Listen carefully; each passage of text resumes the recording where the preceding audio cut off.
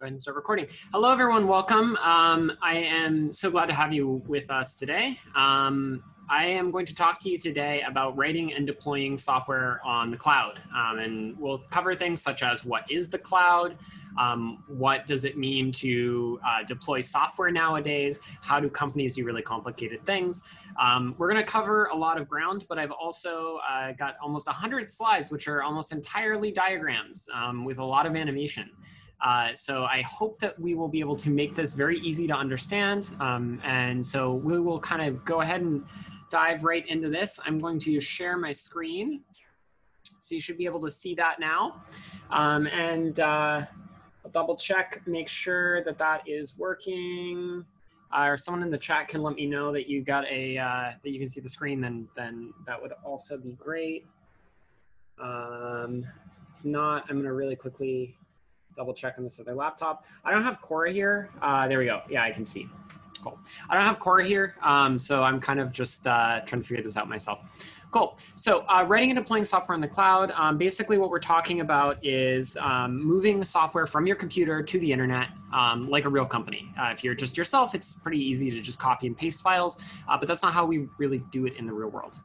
So I'll talk a little bit about what we're going to learn today. There are 4 things that we're going to cover today. And there's a lot more than this to know in real life, but 4 things that are, I think, the fundamentals of where things have been going recently. So one is going to be containers. And you may have gone to another talk about Docker. We're going to talk about that again. We're going to go into just the basics of this, not all of the, the deep technical details of how to create a Docker container, but generally what they are and how they work. 2, we're going to talk about cloud computing. You've probably heard of the cloud. Most people don't really have a good visualization of what it is. This is going to be the shortest section of our thing because it's actually not that complicated. 3, we are going to talk about container orchestration, and that's going to refer back to that initial thing about containers. We're going to talk about how we can use multiple containers together in really cool ways. And 4, we're going to talk about something called CI or CD, continuous integration or continuous, I think it's continuous deployment, it might be continuous delivery. Which is about how we sort of automate a lot of this process and make sure that we're shipping software that doesn't break and that is high quality. So let's dive into it. We're going to start off with first topic is containers. So there's this phrase that I've heard of dependency hell, which is the, sort of one of the things that this can refer to is just like fundamentally all software needs things, right? And so you'll see descriptions if you go to an open source project or something like that, that might say something like use Node.js version 14, right? Or you might see something that says you need FFmpeg dev to build. Or you need to make sure that port 80 is open because the software is going to listen on port 80, et cetera, et cetera, et cetera. All software needs something. At the very minimum, software needs a certain computer architecture or things like that. We can't really fix that with Docker. Like you're going to need a computer either way. We can fix a lot of this. I mean, I think everyone's had this experience where you've tried to install software and like some package is missing or something, and then you try to find some instructions online for installing that package, but then the instructions are wrong or they're for an old version of your thing, and you spend like 2 or 3 hours trying to fix that. And there's some other problems as well. The old way to do things, if you wanted to run multiple pieces of software on a single physical machine, would be to just put them in some directories and run both of them. So you can see in this example, I have 2 applications, app1 and app2, and they have an app.py each, and they have a requirements.py, which, or I think it should be requirements.txt, but in Python defines what packages are necessary. This is how we would do things in the past, and there's a few problems that this can cause. What if they both need a different version of Python, right? There are ways to install multiple versions of Python, but it's not necessarily super easy, especially not on machines that aren't really expecting you to have 5 different versions of Python or something like that. What if they both need different versions of a specific package? Again, there's ways to deal with this, but it's not super easy. Here's one that's really hard to deal with. What if they both need different versions of a library that's a system-wide library? And especially if it's like a minor version, there's usually not separate packages for that on a lot of operating systems. And so what you would need is you would need to go out and like manually compile it and put it in the right place. And like, it's just a mess, right? Like it's a mess. It's confusing. If you want to start a second server, you have to copy everything over and follow all these instructions again. And so what a lot of times you would end up with is a list of like, detailed step-by-step instructions on how to configure this application. And then even then things would change and people would come on board the team and they would try to deploy this and things would break. And this is how a lot of people deployed software up until, I don't know, maybe 2010 to 11 at the earliest. This is how everyone did everything. So now here's the modern way. It's using something called containers, which are usually based on a platform called Docker, although there are technically other options. So the way that Docker works is you kind of have two separate little operating systems here, right? Each individual application has its own file structure, has its own version of Python, has its own packages, and has it's basically an entire separate operating system. Now there's some complications there we'll talk about later that actually make it fast, because obviously this would be slow. Traditionally, this would be very slow and very inefficient. And there are ways that they've made this faster that sort of share some of that between them, but not nearly as much as typically. So the idea is we have these two completely self-contained versions of our application, and they're managed by this thing called Docker. And Docker is this suite of things, one of which is this definition of what a container looks like, one of which is the source code, the sort of programming language for creating containers. And one of them is this thing that sort of manages all of the containers and can start and stop them and a bunch of other things. And so what will happen is that, a lot of these requests will actually end up kind of coming into Docker, and then Docker will remap things. So a specific example, let's say that your app 1 needs port 80 and app 2 maybe also needs port 80. Typically, you can't have two applications listening on the same port. But what Docker can do is it can automatically remap, we say port 8001 goes to port 80 on this container, and port 8002 goes to port 80 on this container.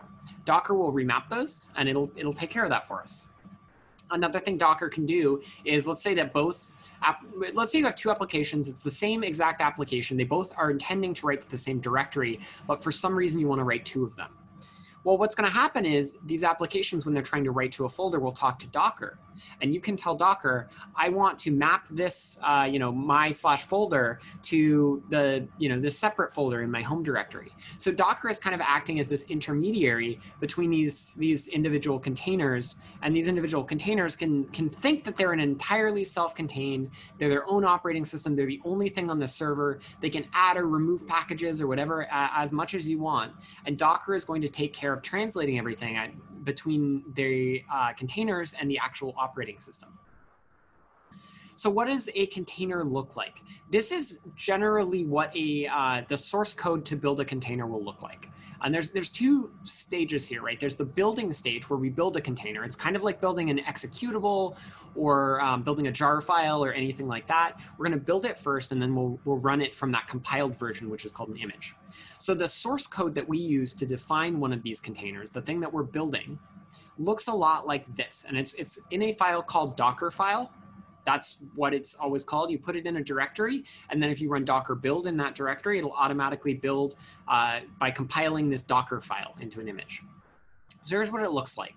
And so we'd run Docker build, it produces an image, and then we'd run Docker run, and that executes that image. It's kind of the same thing again as how you would build a jar, and then you would execute the jar, and they're separate steps because the compilation process can sometimes be quite slow. And so having that pre-built is a little bit more efficient. Or we could also do Docker push. And Docker has this really cool thing called a container registry, which is kind of like a centralized location for all of your images.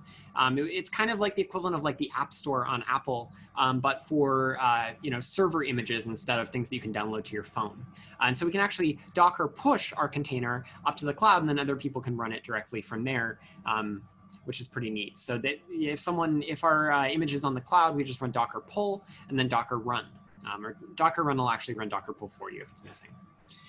And so you can see this for other things as well. Like all of CodeDay software is actually on Docker Hub.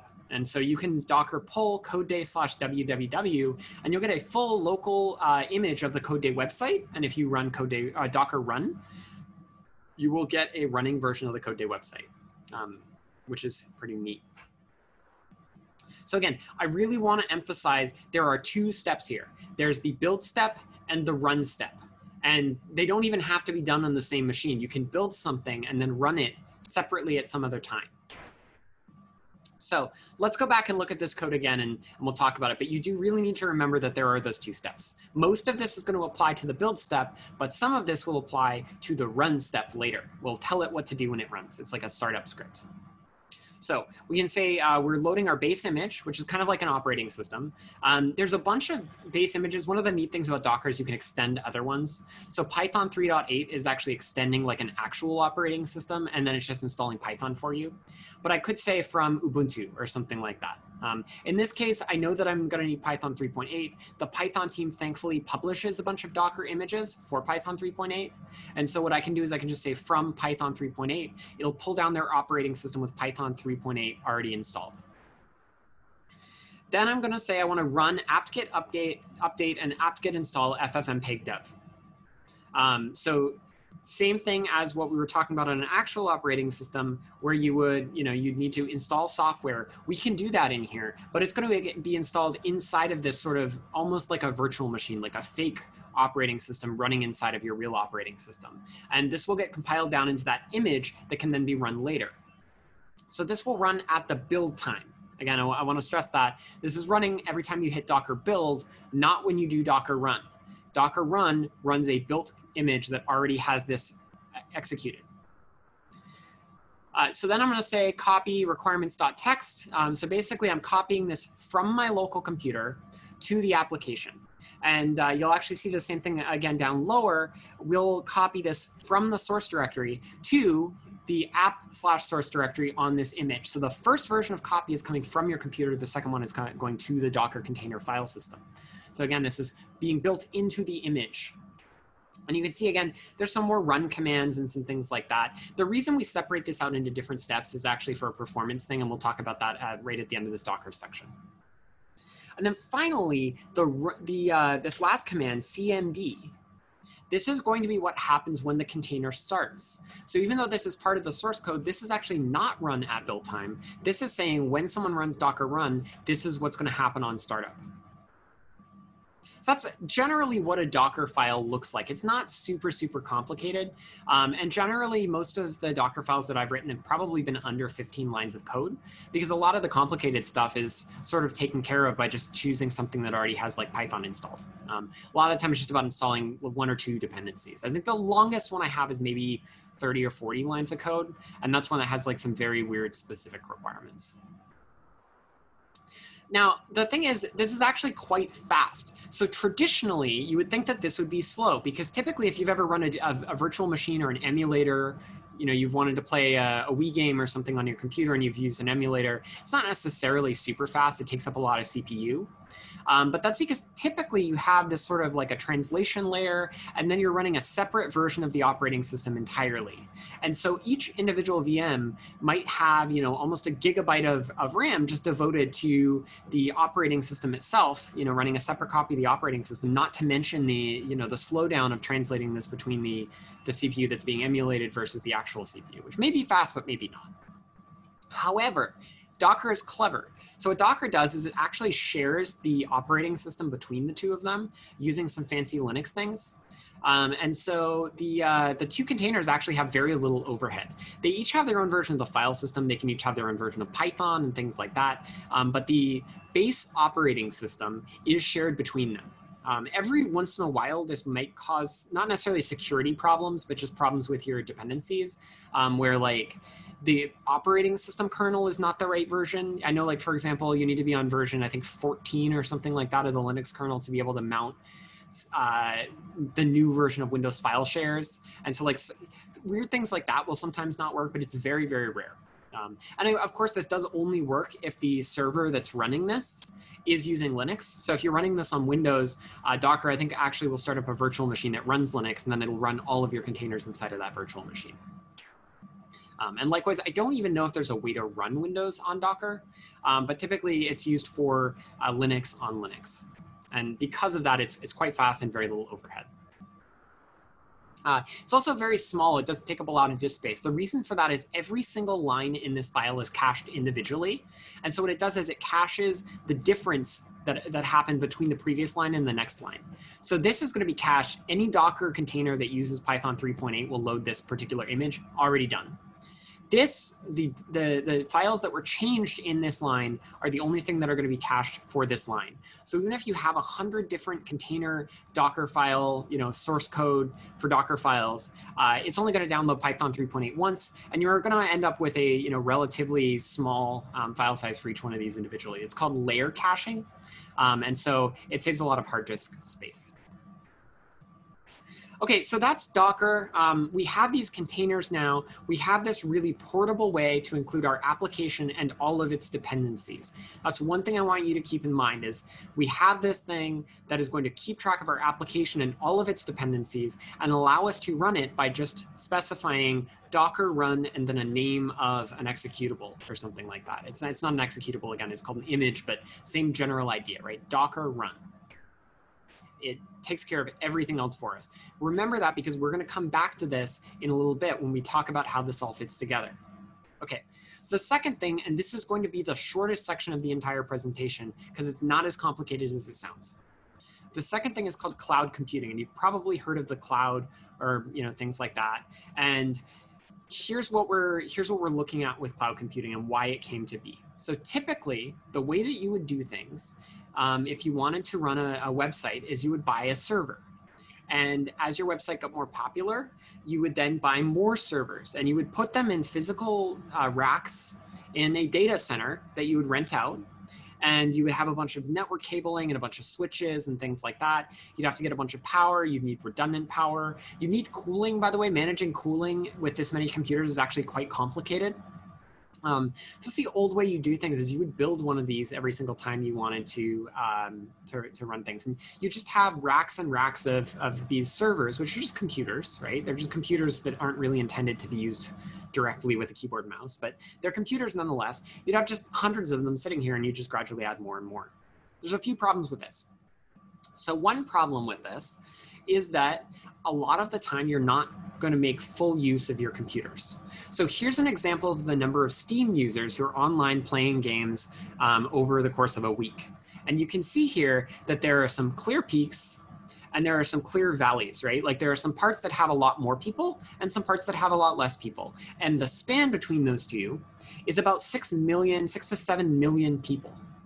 So you can imagine that you're going to need enough servers to handle the full 20 million people that could be online.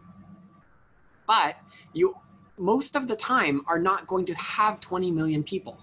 It's kind of like IKEA parking lots. If you've ever been to IKEA, you know how on Sundays, Saturdays and Sundays, it's usually really busy, but during the weekday, the parking lot is completely empty. But like half of the land of IKEA is devoted to parking lots, right? Which is not ideal. And so that's one problem with this is you end up with a lot of servers that are just kind of sitting there completely idle. And in theory, maybe you could automate turning them on or off or something like that. And you know that would at least save you on the power, but you're still having to pay for all those servers, even though you're only using them for maybe 10 to 20% of the time for a lot of your servers.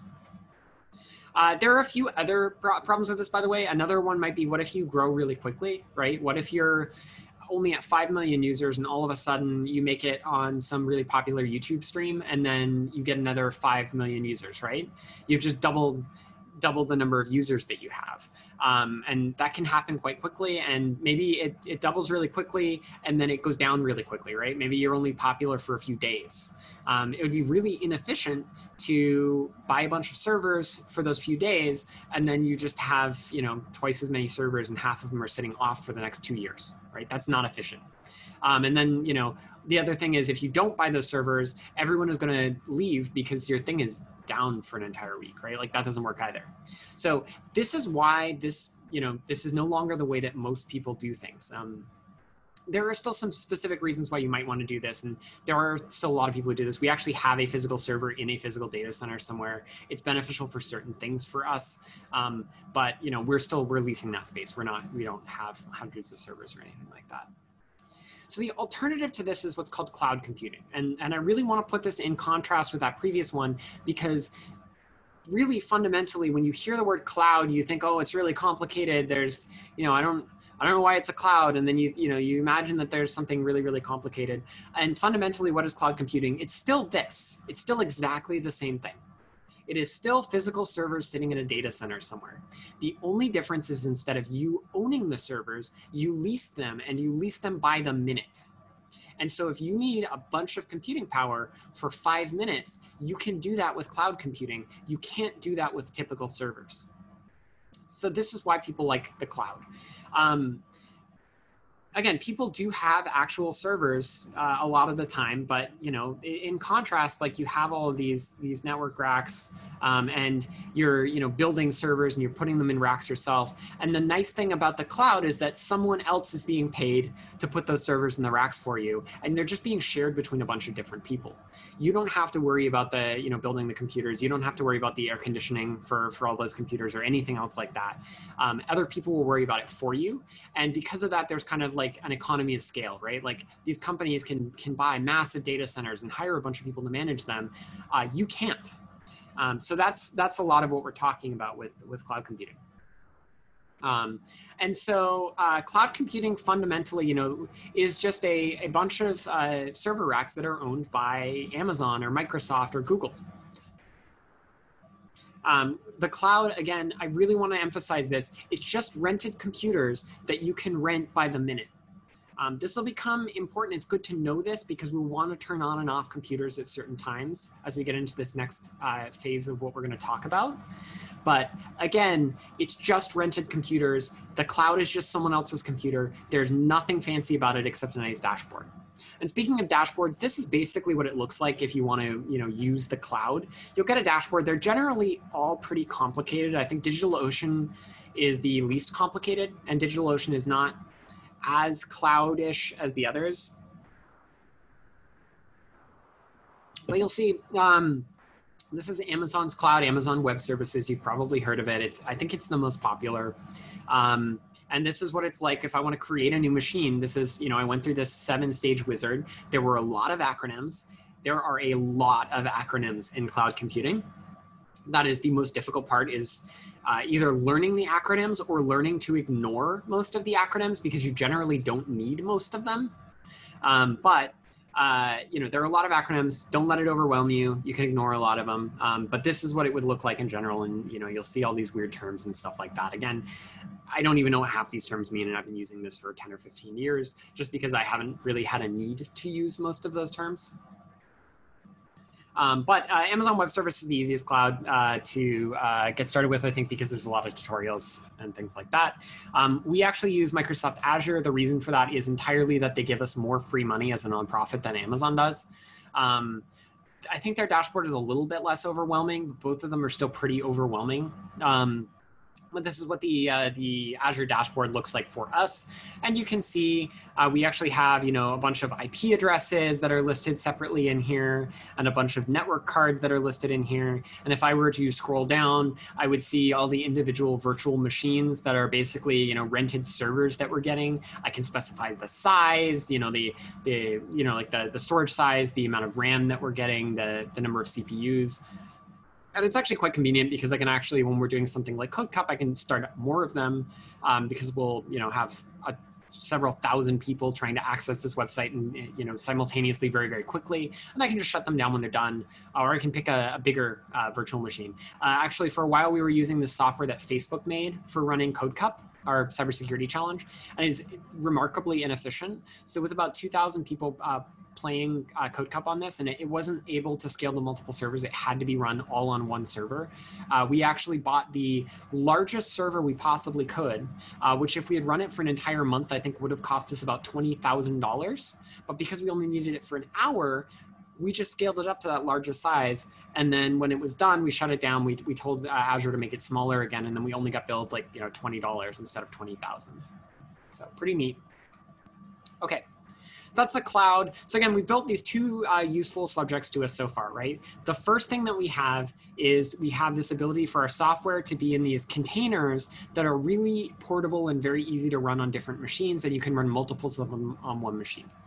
The second thing we have is these machines that can run containers, or anything you want, but they can run containers, and we can turn them on and turn them off at will, right? The third thing we're going to talk about is how we start to coordinate some of this stuff. And that's typically called orchestration. Some people break it down and call it like scheduling, and then there's a service mesh, and there's a lot of like terms that you see here. But generally, I've heard people refer to this as orchestration. And some software that you might have heard mentioned would probably be Kubernetes or K8s. If you ever see that word in there, that's one of the systems that manages this container orchestration thing. The one that we use is called Nomad. I think it's a little bit easier to use and a little bit more simple. So that's what we use. But you know, there are a few different options out there. So container orchestration, what it's doing is it's sort of, we're going to connect these two subjects that we've talked about, Docker and the cloud. We're going to connect them together and sort of talk about how we can use all of this together to make it very easy to run our software in complicated ways. So here is what the architecture for something like this will generally look like. And this is more or less what ours looks like, actually. What all of the software you're using today more or less looks like this. If you go to any of our websites, or if you filled out the Code Labs matching survey or anything like that, it's all running on a system like this. So you have N servers. It could be 1, it could be 1,000, it could be 10,000, however many you need. You have N of these cloud servers. They could be physical servers, by the way. It'd be fine if they were physical servers as well, right? There's no reason they have to be cloud servers, but typically you'll run this on the cloud for a few reasons we'll talk about in a second. So you have N of these, and each one is running Docker, that thing that is able to start and stop and remap those containers. And then they run this thing called an agent, an orchestration agent, or Kubernetes has their own version of this, and they have like 8 different subsections. But easy way to think of this is as a, you know, a standalone group of things. And then up here at the top, we have this, you know, a separate server that's running a controller, an orchestrator controller. And so Nomad, I think the one that we use, calls this a server, and it calls this an agent. Again, Kubernetes has their own terms, but the general idea is that this is going to control all of these machines. And by the way, I drew this as 1, but typically you'd have multiple just for redundancy, because if one of them went down, things would just stop working. So we actually have 3. On each one of these things, we can write what's called a job definition, or Kubernetes, I think most people use a thing called a Helm chart, but it'll do the same thing. So this is not exactly, but kind of in a hand-wavy way what a job definition looks like. So we'll break it down by parts. So first of all, we're telling it, like, we're going to run this Docker image, right? So this is a name of something that we pushed up to Docker Hub. It's one of those images. It's already been built. The image is hosted on Docker Hub. And we're telling our orchestration controller that this job is going to use this image. We can set some environment variables that will be passed to that image. It's kind of like calling a function with arguments, right? If you don't want, this image could be public, right? And so you don't necessarily want your database password in there, or maybe you want to be able to reuse it in multiple situations. So like you want to run 2 of these, and one of these is for testing and one of these is for the live version. So you can pass in variables that your scripts inside of your Docker container can actually read. You can configure what amount of CPU your task is going to need, or what amount of memory it's going to need. So I can sort of constrain these tasks to say, you know, if this really goes out of control, rather than taking down the entire machine by running out of memory, the orchestrator is just going to restart it, which is pretty convenient. Likewise, because it knows how much memory your task might take, it can figure out how to pack multiple containers onto one physical server, which we'll see in a second. We can also do things like tell it what network ports it's going to need, which are also very convenient. And one of the neat things that this can do as well is if a service is only available internally, you can even have it assign a random available network port and be able to discover that as well. But in this case, I actually made a typo. This should be static is equal to 443. But HTTPS is typically on port 443. And so we're telling the orchestrator in this job file, we're telling it, we want you to run CodeDay www on a specific server with these environment variables. It has this much CPU and this much memory, and it's going to get port 80. So all traffic going to that server on port 80 goes to this container. Again, a little bit hand wavy. The job definitions actually look a little bit longer than this. I couldn't fit it all on here without making it size 4 font, but not super complicated. So what happens now is we tell the orchestrator we want to run this job definition, which tells it, again, how to run a container. It tells it what arguments this container is going to take and what resources it needs. We send that job file to our controller. And it, by the way, like Nomad, the one that we use, is actually just an HTTP post request. We're basically just posting it, sending an HTTP request to the controller. The controller then will find one of these servers that's running the agent that has space for it, that has that a port available, et cetera, et cetera. Basically, it'll find one of these servers that has the resources it needs, and it will communicate with that orchestrator agent and tell it to start this container. That orchestrator agent will talk to Docker, give Docker all the information it needs to actually run the container, and then the container starts running. And that is how software is fundamentally deployed in a lot of cases nowadays. And when we get to continuous integration and continuous delivery, we'll actually talk about why this is very, very, very beneficial. So someone asked in the question and answer, is it accurate to think of Kubernetes or Nomad as the bridge between the cloud and our containerized application? I think that that's somewhat accurate, yes. Again, you could run all of these instead of being cloud servers, they could be physical servers. And in our case, and when we're done with this, I can actually show you some of our stuff live. In our case, we actually have 3 servers that are running on the cloud and 1 server that's running in a physical data center. And the physical data center that is hosting the physical server, we don't have tons of bandwidth because it's free. It's being donated very kindly by a company called Greenhouse Data. And it is in a very, very expensive location, which is the Weston building, which is kind of where all the ISPs connect on the West Coast. So they very kindly donated to us. They don't give us a ton of free bandwidth. And so that one, for example, I want to use only for computationally intensive loads, but not necessarily ones that are publicly internet accessible a lot of the time. Or if they are, they're usually ones that don't require a lot of bandwidth. So it could be a physical server, it could be the cloud. But basically the orchestration system is the bridge between your containerized application and the servers it's running on. In short, right? Which could be the cloud. So the way I've been talking about it all right now, you're 100% right. In reality, this is all a little bit hand wavy and you're about 90% right. And it's just the physical servers. But yeah, it's the bridge between those. The alternative way to do this would be, to SSH into all the servers manually and run them one by one. So good question. Another question from the Q&A, and feel free to keep the questions coming. This is a great time to break for some questions. So another question from the Q&A, is Docker Compose a container orchestrator? Docker Compose is kind of like half of a container orchestrator. Docker Compose can run containers on one computer and one computer only. What it can't do is schedule containers to run on different computers. Docker had for a long time, and we used to use, a thing called Docker Swarm that would take files that were similar to Docker Compose files and be an orchestrator. It would find a computer to run it on, and it would run it. It still technically exists. They don't say it's deprecated, but there are bugs that have not been fixed for over a year that are pretty major bugs. The reason we switched off of it was because we tried to resize a server one day and it refused to start back up. It took about an hour to get it to start back up. It took down our entire cluster. It turned out that it was an open issue that was introduced in a change made in January, and this was in August. And the issue was brought up in January.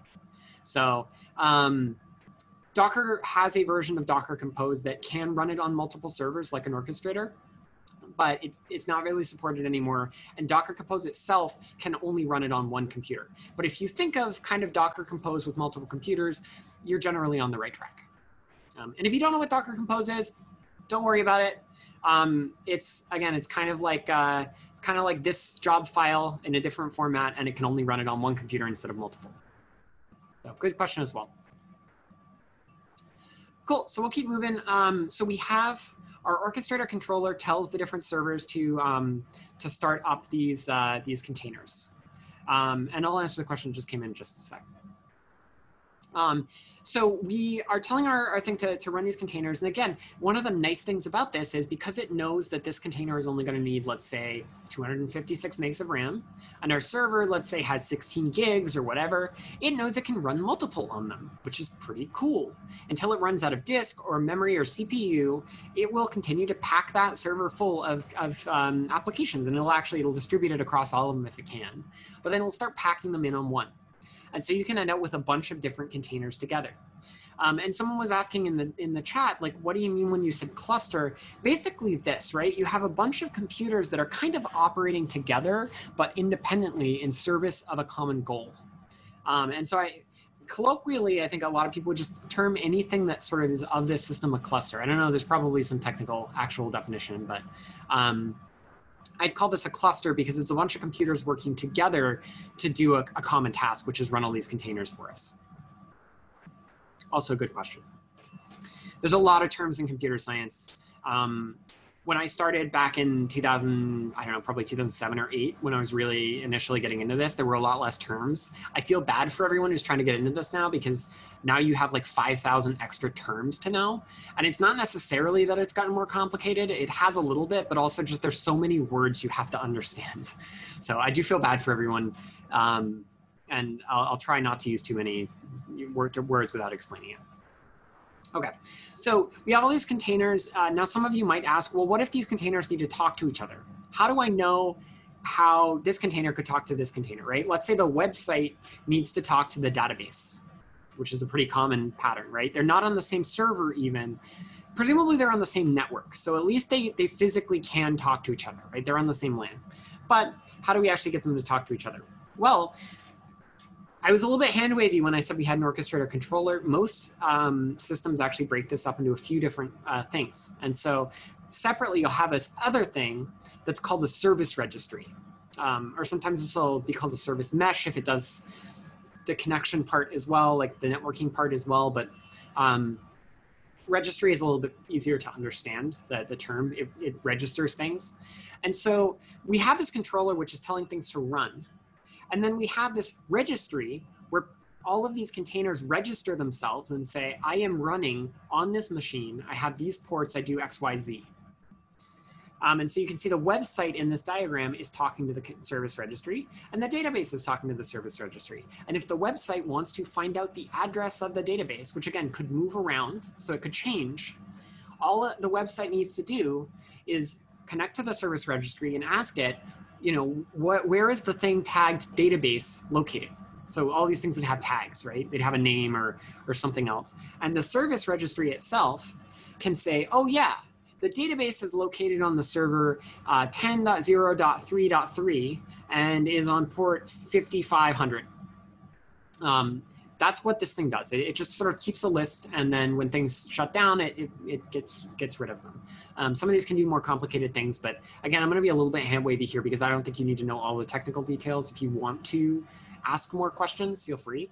But think of it as a place where they register themselves, and other ones can go in there to look up where they're at. It's kind of like DNS, if you've ever bought a website and configured DNS, but pretty more instantaneous, I think.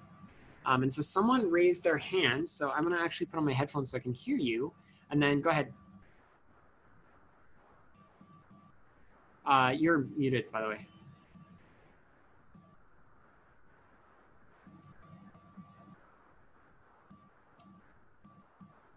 Okay, I don't know if he clicked raise hand by mistake, so I will lower hand.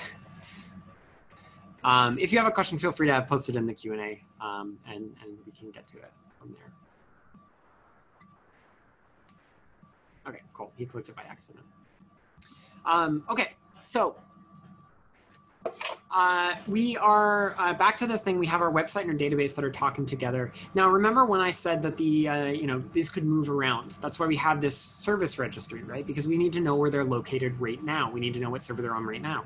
They can move around.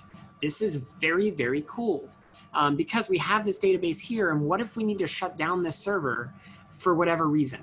Maybe our website is now less popular. You know, it's 3 a.m. We don't have that many visitors. We want to tell our cloud service provider to shut down half of our servers. Now, all of these servers have services running. We can shut off some of the services. We can say scale down the number of services that you're running, right? And it'll scale down the services. You know, one of the things we can do for this is tell it we want it to run 10, and it'll run 10 of them. And then we can say bring it back down to 5, and it'll do that, and it'll shut down the services, the containers, right? It'll shut down the containers. I'm using those two words kind of interchangeably. It'll shut down the containers, but you know, maybe this server still needs to be shut down and it has a database on it, right? One of the cool things that our orchestrator can do is it can move the database. And databases, by the way, have storage, right? So there's a little hard disk attached to this somewhere virtually. I don't know how the cloud providers have it all set up, but theoretically there's a hard disk attached to this server that the database is writing to. What the orchestrator can do is it can actually move, you know, when we're shutting down this server, it will, we mark the server as what's called draining, which means get rid of all these things so we can shut it down safely. And the orchestrator will move the database somewhere else. And it'll actually use something called CSI to detach the hard drive from this computer and move it over to this computer. So basically it'll talk directly to our cloud provider, whether it be Amazon or Azure or whatever else. It'll talk to their API and tell them, disconnect this hard drive, move it over here. And so the orchestrator will just magically, when we tell it this server is going offline, move the things away, the orchestrator will, you know, shut down the database service, this container. It'll turn it off gracefully. It will detach the disk. It'll tell the cloud provider to move the disk to this other server. It'll move the database over there. It'll tell the database to start on that server, and then it'll shut down the server. Very, very cool. All of this is sort of magic, right? And in our case with Nomad, I literally tick a box and it does all of this for us, which is very neat. Same deal if we want to scale things up. I just start up more servers. It'll gradually start rebalancing things onto new servers as well. Cool. So this is what Nomad actually looks like, by the way. I know that this is all really complicated. We have all these diagrams. This is what it looks like. One of the reasons we use Nomad is because we're a really small team. Kubernetes is a lot more complicated, and we don't really have anyone who could even part-time really manage just Kubernetes. And so one of the reasons we use Nomad is it's a lot simpler, it's easier to understand. And so we have a few people who are part-time on our team who understand how this works and are capable of maintaining it and fixing bugs and things like that. But one of the reasons why it's so nice is because it has this really beautiful database. And so this is a list of all of our containers that are running. Nomad calls them each services, and the reason for that is because, again, maybe CodeCup has 5 individual containers that are all running. You know, there's 5 instances of this container because we have a lot of people accessing it and we want to distribute the load. So it calls them services. It's kind of a group of containers. But yeah, so this is what it looks like. It's very nice, very easy to see, things like that. This is what console, which is our service registry, looks like. And so you can see, here's our blog, blog.codeday.org. And it's named blog-http. And you can see it's running on 2 different servers, 10.0.3.33 on port 22868, and 10.0.3.34 on port 31664. And I'm on our VPN right now, so I'm connected to this network with all of our servers, and I could actually visit that in a web browser and it would work for me. It won't work for you because those are all private IPs, but yeah, it would work for me. There's some other nice things it can do. You can see there's a bunch of stuff over here. Basically, it automatically configures itself to receive traffic so that the web front end, like all the traffic goes to one IP address and it gets routed to the right server. But anyway, not super complicated to understand. You can see that these are just unique IDs. All this is kind of magically taken care of for us. That's pretty neat. Okay, so we're gonna pull all of this together, and that's a lot of content. So if anyone has any questions for me, feel free to ask them in the Q&A now. We're gonna pull all of this together and talk about how we can sort of automate everything that we've just learned so that everything just magically works perfectly and is really awesome and super easy to work with. And we're gonna talk about that through the context of what's called a CI or CD pipeline. There's a lot of tools to use this. We use one called Circle CI. But the easiest and free one that you would probably want to use, unless you have very specific use cases like we do, would be GitHub Actions. And you might have heard of this. GitHub Actions can receive basically events. So like when you commit to something, and it can take actions based on those. And I'll get to the question that just came in a sec, because I think that'll be better at the end. So, okay. So the old way, this is how we used to do things, right? We would run tests, we would commit code, we would run the build command, or maybe, you know, 3 and 2 could be switched, whatever. Run the build command. We'd schedule a certain downtime, right? We do like really big releases, like V2 is going to be like a really big release. And then we tell all of our customers that our server is going to be down from 12 to 2 a.m. on a, you know, on a Saturday or something like that. And then like someone manually goes and connects to each server, and like typically in the old days would actually like copy all the files over. Nowadays you could say, okay, they'd run Docker containers or something, but like that's still not ideal, right? Not super great. So this is the new way of doing things, is automating as much of this as possible and making it completely automatic so we can do things continuously, where the word continuous comes from in CI and CD. So this is the new way. Someone does get push.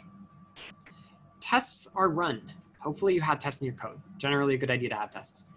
So someone does get push. When you get push, a system, either GitHub Actions or Circle CI or Travis CI or Jenkins, or there's a lot of different options, notices that a get push has happened and it runs some tests in your code. And if your tests fail, that's it. It comments on the GitHub action and says test failed. Nothing happens. Nothing continues generally unless you want it to, but that'd be a bad idea because your test failed. So first of all, it'll help you not ship crappy software, which is nice. But in the alternative, if everything passes, then it'll run to a build phase, right? And if you don't have tests, it would just run directly to the build phase. We actually don't have tests for 100% of our projects. So some of ours just run directly to build phase. And if it doesn't start, then we know it doesn't work. And then the build phase, this system will automatically build things for you, and it'll produce what's called build artifacts. So what are some things it might build? What are these artifacts? A Docker image could be one. Could build an executable. It could even build documentation pages for you. So if you are, some people will have their documentation pages automatically generated from the comments in their code. Whenever you do a commit, it'll automatically build the new documentation pages so that the docs are constantly up to date with what's in the code, which is very neat. Now, in our case, we're going to say that it builds a Docker image because in most of our projects that we run, a Docker image is indeed what we're using. So our CI system can automatically publish that image, Docker push it to Docker Hub. So now it's on Docker Hub. And I want to take a brief interlude to talk about the system that we're running this on, because we talked about how we would have all of those containers, right? We'd have multiple different containers. Let's say that we're building a really complicated system.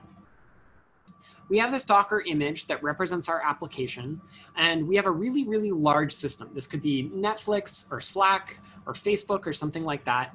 And we have a lot of individual instances of this Docker container that are all running on separate servers, right? This is, I don't even know how many. I don't remember how many I put in here. There's a lot of them. You can imagine that someone like Slack probably has a lot of Docker containers, right? So we have a bunch of them. Typically what will happen is a request will come in. It'll go to a thing called a load balancer. I'm going to be hand wavy about that. It could be a physical piece of hardware. It could be a cloud provider thing. It could be running on the orchestrator itself, as is the case for us. Go to a thing called a load balancer, and this load balancer will just, another thing that I added here, by the way, is there could even be multiple. So maybe the client picks a load balancer at random, which is the thing you can do as well if you have a really, really big application. So it'll pick a load balancer, and then as the request comes in, the load balancer will just pick a random instance, a random Docker container, and let that Docker container serve the request. Typically, it'll try to give the request to the same Docker container if that's available, unless you tell it not to. But anyway, so it'll pick a random Docker container and it'll sort of distribute them randomly. And again, there's a little bit of hand waviness going on. Sometimes there are heuristics that it looks at to figure out which container to give it to. But anyway, pick a random one. It could be that one. It could be that one. It could be this one down here. It doesn't really matter which one. Okay, so I just want you to remember this is the architecture that we're talking about because this is how we're going to talk about deployments. This will work at smaller scales. It doesn't have to be like 1,000 containers. It could be like 3 containers. But it won't work for one exactly, but you can still kind of do the general same idea. So, okay, so now back to our main thing. So we have get push, runs tests, runs build, produces this Docker image. This Docker image goes to Docker Hub and ... it goes into this deployment phase. So now what we can do is we can tell our orchestration system, our container orchestrator, I have a new version of our software, please roll it out for me. Now, what our orchestrator can be configured to do, it doesn't have to be, but it can be configured to do this, and this is the way a lot of large companies do things. It can be configured to look at this pool of applications, right? We have all of these applications, they're all running v5. It will upgrade one random application to v6, and then it will wait some amount of time. And what will happen is this load balancer, which is randomly assigning requests to different containers, every once in a while will assign a user to this version, this container on one of our servers that's running v6. And if that doesn't fail, like if nothing goes dramatically wrong, right? So it doesn't seem like anything's going wrong. Our tests all pass, but maybe something slipped through. Well, if nothing seems like it's going wrong, that's an extra slide. Nothing seems like it's going wrong.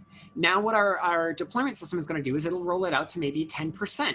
So we'll go from maybe 1% to 10%. And now some of these will start to get traffic. And if, again, nothing fails, now it'll roll it out to 50%. And again, if half of our users are using the new version of our web application and nothing is going wrong, then finally it'll roll it out to 100%. And this is generally called a blue-green deployment, I think. There's other systems of doing this. You can do a thing, what we do, because we don't have this many instances of things running, we don't have that many people using our website. We just do a thing called a Canary deployment, where it just sort of deploys an extra one over here to the side, waits for a while, sees if anything is going terribly wrong, and if nothing's going terribly wrong, it swaps it out. But generally, something like this. So again, I want to go back to this diagram really quickly. I should have just put it back in there again.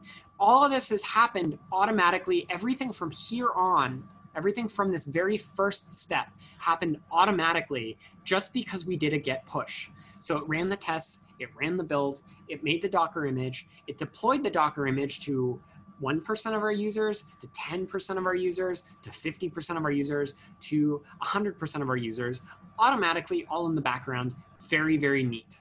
And it makes it amazingly fast to roll out a new version of a web application to a large group of users who don't want to have a lot of downtime. So very, very, very cool. Okay, so I wanted just to wrap things up. There are 4 things that we've talked about today that most companies nowadays, at least most tech companies, most startup tech companies certainly, but even a lot of larger tech companies, most companies in some way are using most of these things. Containers, cloud computing resources, container orchestration systems, and continuous integration or continuous deployment.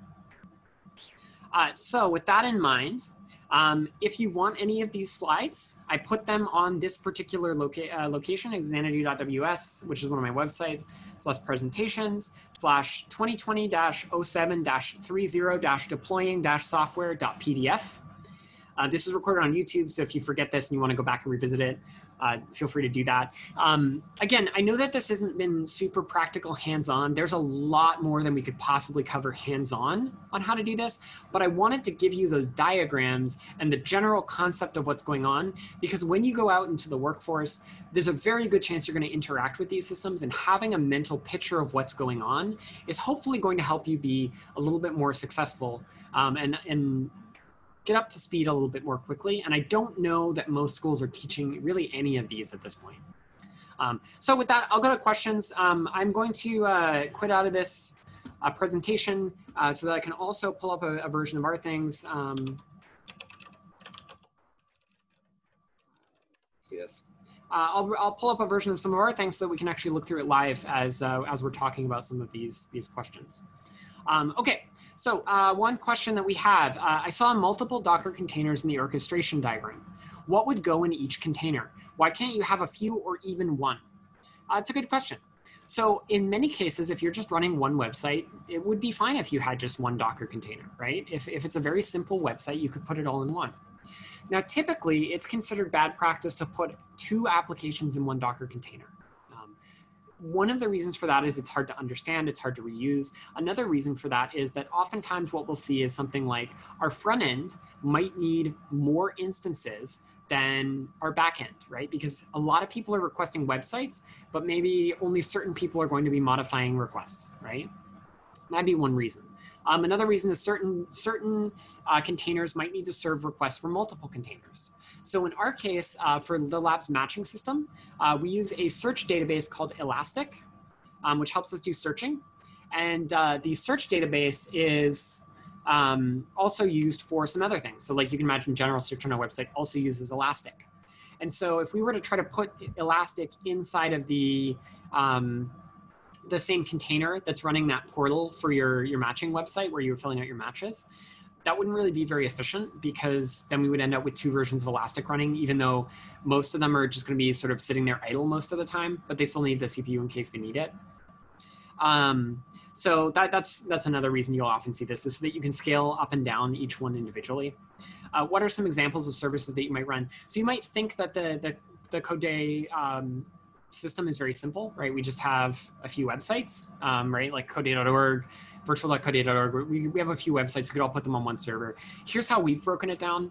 So in terms of our websites, we have the labs website is one Docker container. We have the virtual CodeDay website is another Docker container. The labs matching portal is a separate Docker container. The CodeDay website is a separate Docker container. We have this system that's really cool called CodeDay posters, where when we were having physical in-person CodeDay hackathon style events, which has kind of usually been our main thing, that can automatically generate posters with a promo code for a specific school in a bunch of different styles. We have CodeDay present, which will automatically generate kickoff and ending decks. We have a projects page that shows all the projects that have been created at different things. We have Code Cup, which is our capture the flag thing. Code Cup, by the way, even though CodeDay.org might not be getting a lot of traffic, Code Cup, oftentimes we've needed to go up to as many as 12 servers just dedicated to Code Cup, because we have 3,000-4,000 people refreshing the page constantly. And those of you who played Code Cup back in the days before we were using the system will remember that it used to always go down. It doesn't now, because we have this system that will automatically scale it. So we have in total, I think, about 50 services, and they're all sort of, they all use different things. And one of the nice benefits to this is we have a lot of volunteers who are contributing to this. And so as a volunteer, rather than having one single monolith that has all of your code in one really big GitHub repository, it's much easier for a new volunteer to come in and contribute to something small versus something big. There's some disadvantages to having this many services as well. And there was a watch party that I think we had in the first or the second week called Avoiding Microservice Mega Disasters, that talks a little bit about some of the disadvantages to having these services. But for us as an engineering decision, it made a lot of sense, because it makes it easier for volunteers to contribute to a repository that's not very active and has 1,000 to 2,000 lines of code versus a 20,000 line of code monolith that does everything. And by the way, so we actually don't do fully automated deployment. We have a thing where we can manually control which version of something is deployed. So if you want to see, CodeDay.cloud. This is all internal. You won't be able to access any of this on your own computer, but here's all of our services, and we can actually update them. So you can see here's all the running ones right now. And if I go to the labs page, we can actually see, here's the version this morning that we deployed that has the demo day submissions. But here's where we added the prototype day page. Here's where we added the weekly reflection page. All the way back to here's where we added displaying information about who the speakers were. And if I wanted to deploy a new version, I'd actually just click this and click deploy. Same deal if I wanted to increase the number of these containers that are running. If I wanted 3 versions of the labs website because it's becoming really popular, you can do something called auto scaling, which the container orchestrator will detect that you're getting a lot of traffic on one of these containers. The CPU usage is going really high and start up more of them. We haven't set that up for simplicity. And so, I could just say I want 5 versions of the labs website and it'll automatically run 5 of them.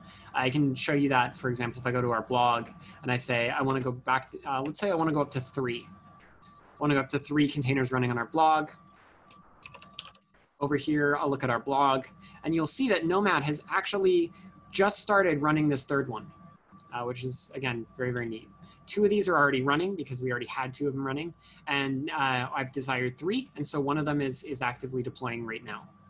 And you can see, again, if I go to any one of these, I can click on the internal IP address because I'm on our VPN, access it internally, which is also kind of cool. Okay, where does software like Jenkins X fall in this stack? I think I know what Jenkins X is, but I'm gonna double check that I'm not speaking about something that I'm wrong. Okay, so this is cloud applications in Kubernetes. This is going to be the system that manages your continuous integration. I don't know what's up with tracking protection. It's like an ad block, maybe? I don't know. Something weird is going on with this website. When I was talking about that continuous integration thing, basically there's a bunch of systems that will take that definition of what you want to do and run it. Jenkins is one. Circle CI is one. You know, GitHub Actions is one. Travis CI, I think, is another. And if you want to look at what this looks like, I'll also pull up one of our applications. We'll take a look at, let's say, the labs website, because I pushed an update to that this morning.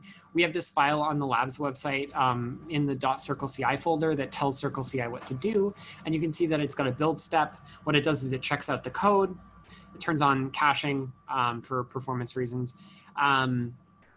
It sets some variables, builds the Docker container from that Docker file. So it automatically builds it. It tags it. And then it pushes it to the Docker hub. And then it also posts a status message. It says Slack, but it's actually on Discord. So it posts a status message on Discord automatically.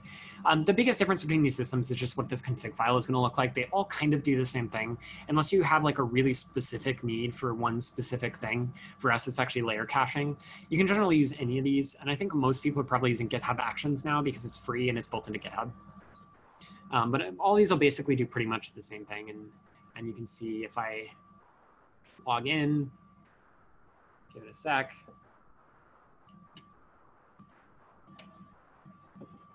And you can see here is all of our builds. And this one had an error. So, you know, testing.